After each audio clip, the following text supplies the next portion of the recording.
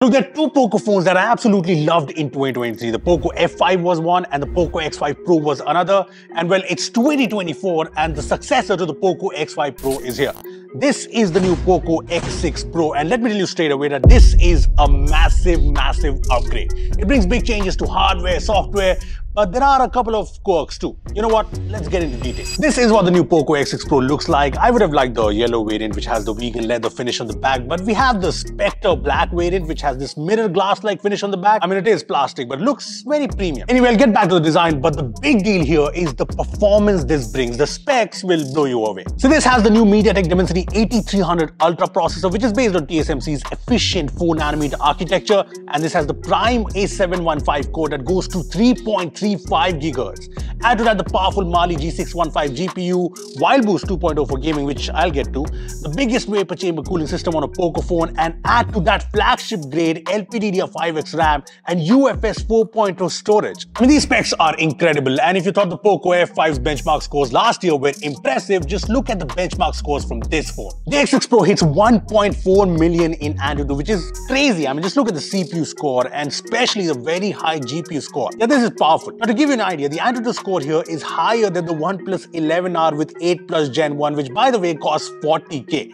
I mean, the 8300 even comes close to 8 Gen 2 in Android, which is insane considering 8 Gen 2 phones cost 50, 60k. And not just Android, the 8300 Ultra does really well in Geekbench too. Now, I know there's always doubts around throttling, heating when there's a new powerful chipset around, but in the CPU throttling test, the graph is green from the start to finish, and we tested this in room temperatures. We also checked the temperature after the test, and the phone was warm, as you can see, but it's very usual.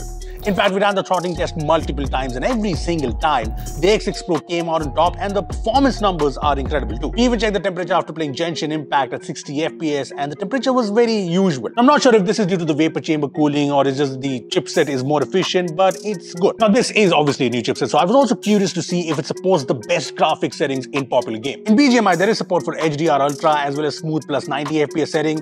In COD Mobile, there is support for 120 FPS gaming on medium graphics, which is great.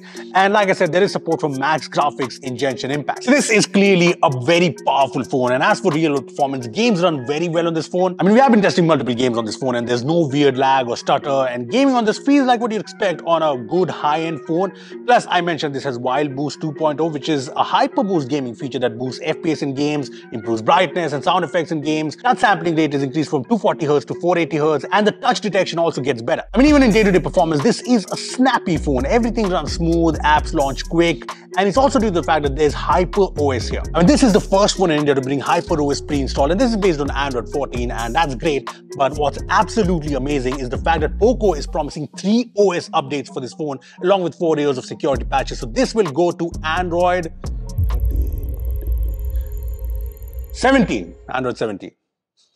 Anyway, HyperOS brings these sleek animations that look great on this phone. There are new features like the new lock screen customization options, which are very cool. There are updated apps, be it for the Files app or the Clock app. The Notes app has been updated, so has been the Recorder app. Anyway, you get the usual apps. And as for third-party ones, there are these apps and games, and you can uninstall them. This also still has the wallpaper carousel feature, aka Glance. Anyway, it's not just the performance that's a big upgrade. Just check out the display.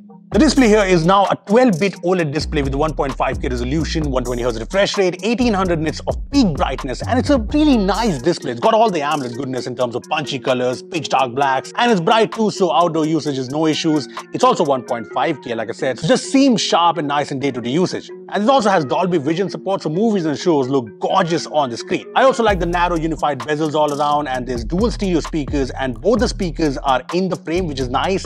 And these are Dolby Atmos supported speakers that are loud and crisp. There's also an IR blaster on the top here. The dual SIM slot is here, and it has no micro SD support, just like the X5 Pro. And this whole design is also IP54 rated, up from IP53 in the last gen. And yeah, this is not a big or bulky phone. It's fairly sleek at 8.25mm, and it weighs 190 grams. Now, one good change here is the fact that the fingerprint scanner is an in-display one, and it's fast and nice, and even lets you check your heart rate. The battery remains 5000 mAh, and that's fine, and I'm yet to test the battery performance here, but with the 4nm chipset, it should be good enough. And in terms of charging, charging, you get the 67-watt turbocharger in the box. Now, I did mention a couple of quirks, right? Well, the number one quirk is the fact that this does not have the headphone jack. I mean, it's probably not a big deal anymore, but the X5 Pro had it, the F5 had it, so yeah, something to note. Also, the main camera is no longer a 108 megapixel sensor, but the 64 megapixel sensor has OIS, which I think is a good addition.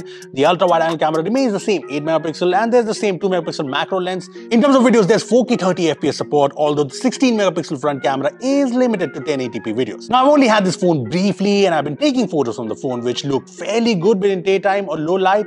I mean, most of these photos from the main camera look good, but yeah, I will be testing things more to get a better idea. Apart from that, the POCO X6 Pro has all the 5G bands, it has NFC support, Wi-Fi 6, and there's Bluetooth 5.4. To call center, in my opinion so far of the POCO X6 Pro is that this is a no-nonsense smartphone with a performance that can match a lot of higher-end phones that are priced way higher. I mean, there's no other smartphone in the 20 to 30k price segment that can match its raw performance. I mean, the whole combo of 8300 Ultra, LPDDR5x RAM, UFS 4.0 storage, vapor chamber cooling, wild boost is just a big USP here. Yeah, I'm still waiting for the official price in India, but so far it seems like POCO hasn't cut any corners in terms of software or updates or display or cameras. I mean, with the POCO X6 Pro, POCO is clearly starting 2024 with a bang. Anyway, I will be pinning the price of the POCO X6 Pro down in the comments, so check it out and let me know your thoughts on this phone, the performance. Comment down below. Thanks for watching.